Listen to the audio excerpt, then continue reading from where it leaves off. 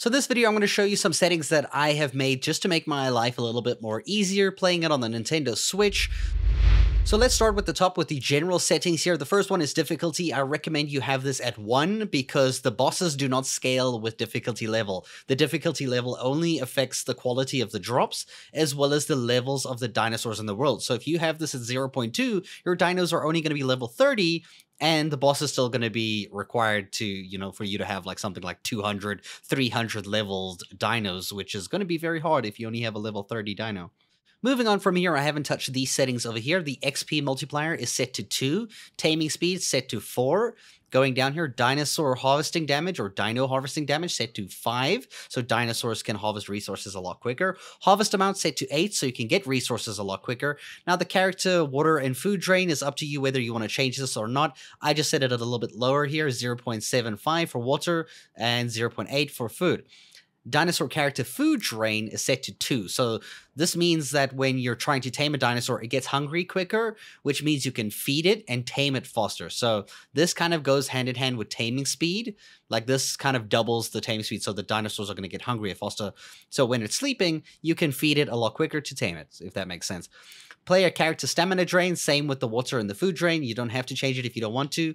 Now, the dinosaur character stamina drain as well, you don't have to change if you don't want to, but as you can see, both of these I have on 0.8.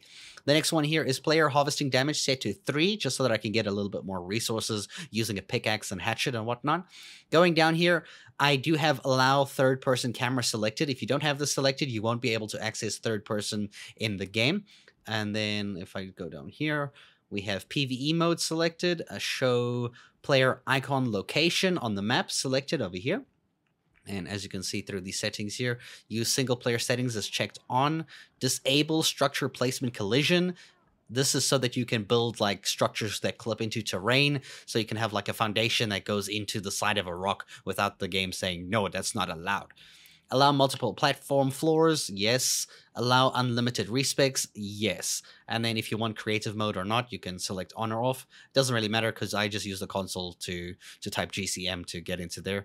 Allow flyer speed leveling, yes. I want speed leveling on flyers in case. Yeah, rather have the option than not have it. It's up to you. In advanced settings here, this one gets a little bit more advanced. We don't have any major changes here. Just check at the top here if you have the same check marks as I do. I haven't really changed anything. From here as well, we haven't changed anything. The major stuff starts around here by poop interval. How often you poop. Poop interval set to 1. Lay egg interval set to 0.5. Mating interval set to 0.2. Egg hatch speed set to 5. Baby mature speed set to 3. Baby food consumption speed set to 1. Harvest health set to 10. This actually shows how much harvest you can get from like a rock. So when you harvest a rock, it decides, this number here decides whether that a rock has 10 stone or 100 stone, for example.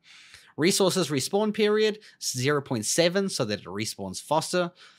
Baby cuddle interval multiplier, 0.1. Baby cuddle grace period multiplier, just 1. Baby cuddle lose imprint quality speed multiplier, 0.1. Baby imprinting stat scale multiplier is 1.3. This is so that when you have imprinted a dino, it will actually be a little bit more stronger than usual, because I feel like because we're playing on the Switch, it might be a bit harder to have like the control over your dinos and like what they're doing. So rather having them to be stronger is a good counter for that, I think.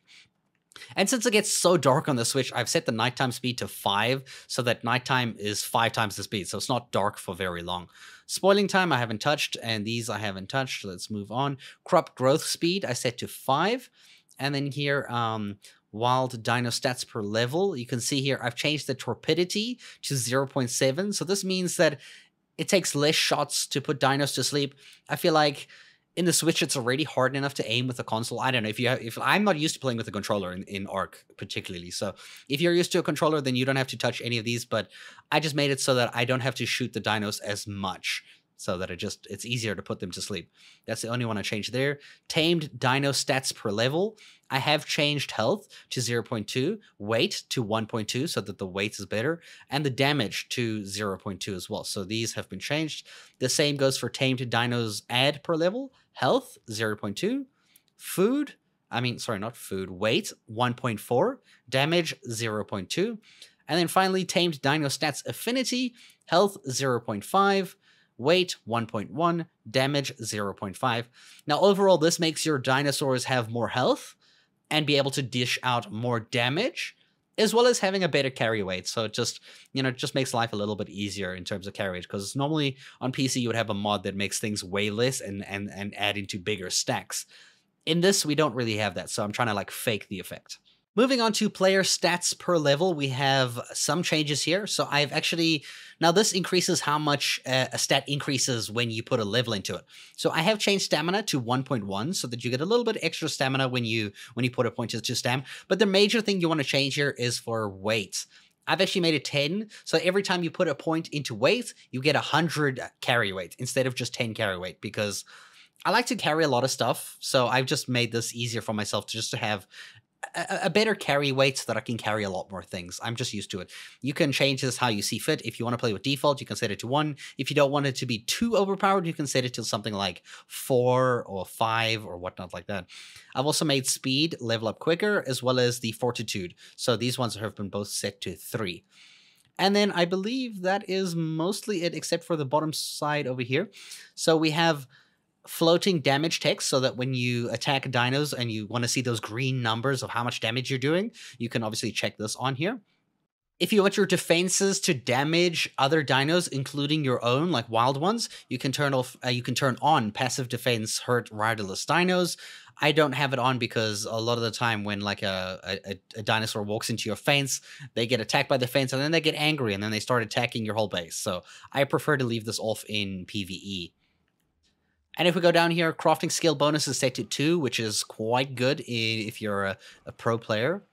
Supply crate quality set to 10, because I love me some good loot, and the same with fishing loot quality set to 10. Now these are quite overpowered, but I like it that way. It's up to you whether you collect supply crates or loot drops a lot, and fishing as well. So you adjust these accordingly as you want.